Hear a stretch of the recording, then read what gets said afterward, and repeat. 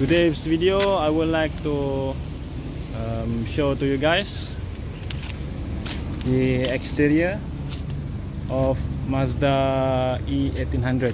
It can be swivel, it can be rotate and can be lean down, right? Okay, ta-da!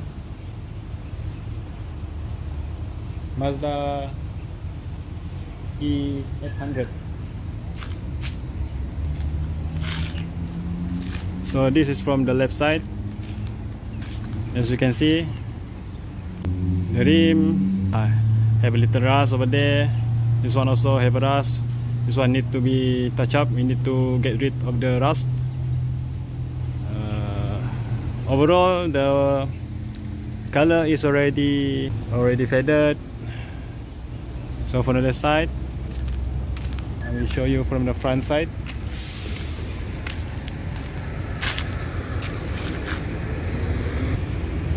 This is from the front side. Wiper need to change, need to replace. The front lamp still good. This one a little bit broken over here. This one, okay. And then we have some, I don't know what call that, grill bar. Grill.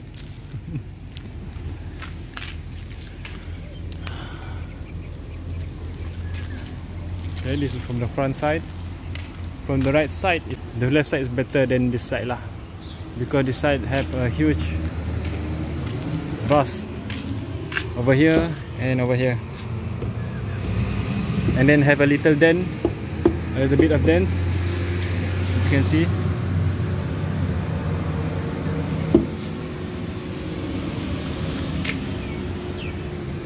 And then the, what is this? The lining.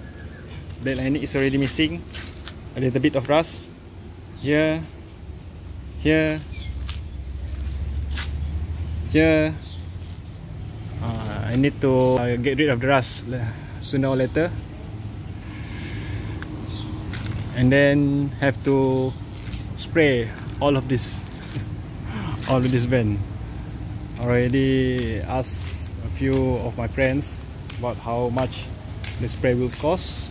Around 4,000 and 5,000. 4 to 5,000. The exterior and also the interior. The interior, what do they mean by interior spray? Is this one and this side, this area, this area, this one, this area also, the area also need to be sprayed. So that is what they mean by in and out spray, full spray lah. If only in the exterior paint, it will cost around 4,000 like that. So this is from the back side.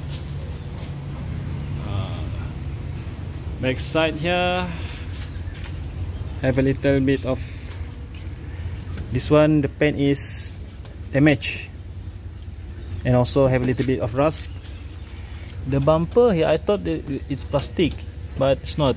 This one is metal, so I have a little bit rust here, and also have a little bit of dust and rust. This area also.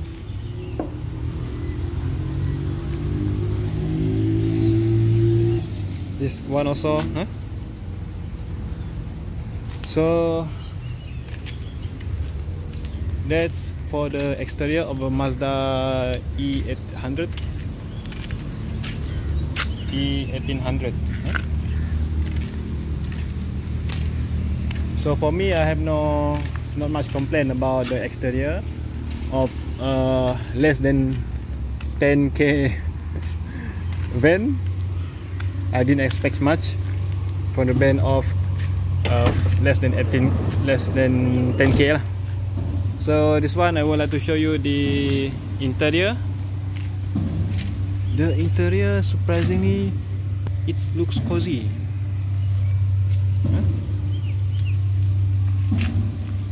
As you can see on my previous video, I mentioned about the seat is very thick, as you can see here. This one also very thick, and the seat can be rotate 180 degree. But for this seat only lah, for this row only. But for the back seat, they lean backward. I want to show you how I rotate.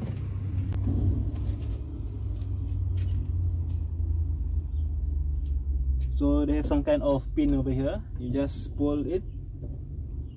But first you need to bring this one down first, and then pull it, and then you just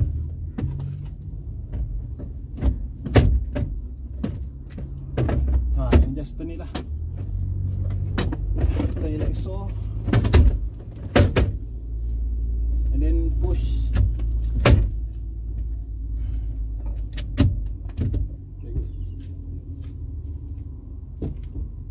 So like this lah.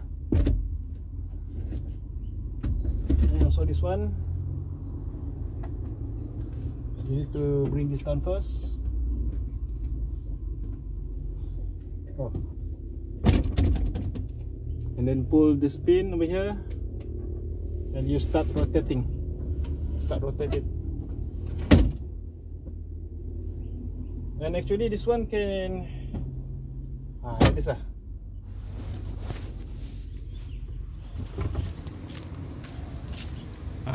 This seat can stop at this angle, and then you can put it like this lah. So the advantages of the swivel seat is you can arrange it the way you want. And in the future I would plan to put in some table, put in a table for work lah. You can put on your laptop, you can eat on the table, but the table will be flip up. It's not a permanent table. You can flip it up. You can put it there, and then you can flip it up. Things like that lah. So this is the advantages of the swivel seat. You can arrange it the way you want. I want to finish this first.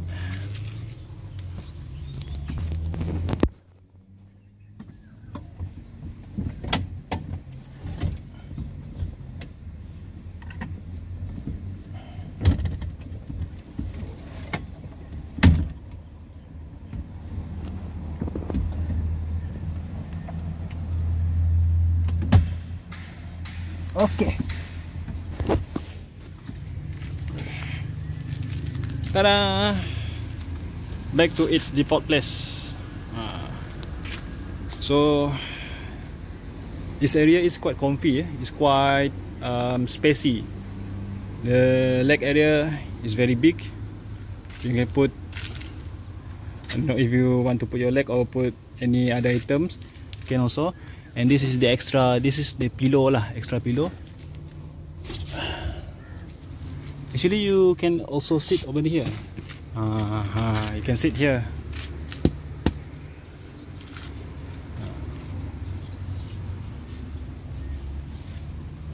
So the idea is later on I want to make it a camper van. I will not get rid of the seats. I will just rotate it and then lean it back.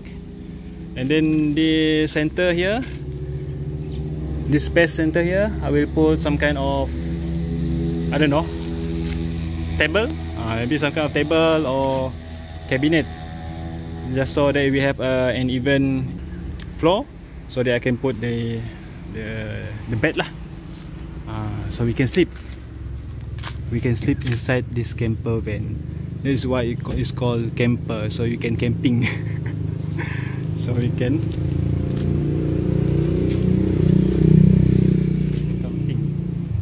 sleep in the van.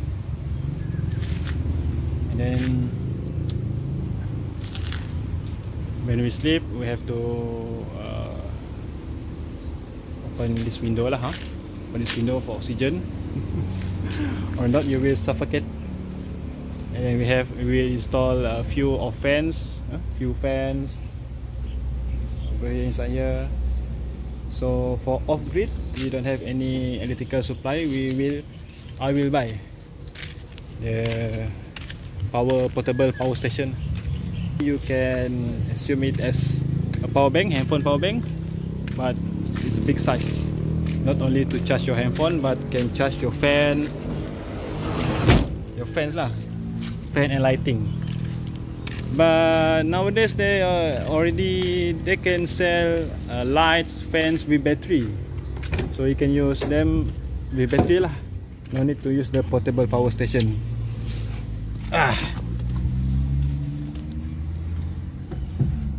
So that's the idea. That's the idea of my simple minimalistic camper van.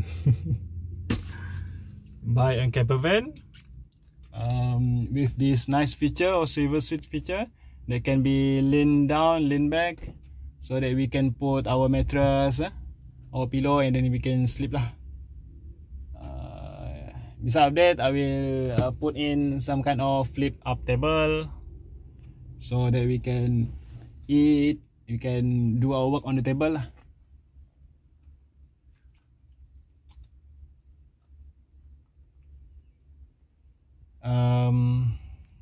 The fan, you can buy the air cool fan. Air cool fan is like an aircon lah. So you can put your water or ice in the air cool fan. The wind that come out will a little bit cooler compared to normal fan, but not as cool as a normal air conditioner lah. So I already bought that one. I will make the unboxing video in the next video lah for the air cool fan. Alright, so I already tell you the exterior and also the interior of this Mazda 1800. I will update the status in the next video. Just stay tuned. Don't forget to like, share and subscribe. Alright, so anything to ask, you can comment below. I will reply it as soon as possible about this camper van or anything else lah, the electrical system, the plumbing. Plumbing also is one of my, if I want to buy a portable toilet. Portable toilet, and then we have some kind of water supply, piping. We have sink. We have to install sink, but sink will be very much like a simple sink lah, not a permanent one. If you watch the camper van video in YouTube, most of them use permanent sink, where they install a lot of cabinets, you know. This ceiling they install with woods, pine woods. So I don't want to go that far, because maybe they all already changed the status of the van with JPJ. From the window van, this is window van, so you can see a lot of window there. Window van is meant for family right? So if you want to do something to your van, major modification, eventually you have to change the status of the van to caravan. Caravan is a van that you have modified the interior and exterior lah, for family lah, for camping, for off-grid purpose. So that is the legal thing about camper van in Malaysia lah. But if you do minor modification, the inside for the inside and outside, so there is no need to change the status to caravan. You just use this status of window van, but you cannot do much lah. You cannot modify too much inside your van, or else if there is a roadblock and then you face the stern, strict officer of JPJ or police, you might get fined lah. You might get summoned. Alright, so that's all for me. Again, stay tuned and wait for my next video, for the next update of camper van. My channel about camper van, but also about motorcycle and other hobbies of mine lah. Other hobbies of mine, I will document it in this YouTube channel. Alright, I reckon this channel is my diary lah. That's why objective purpose to have a YouTube channel. Right? Okay, see you in the next video. Bye bye. Don't forget to like, share and subscribe. Bye bye.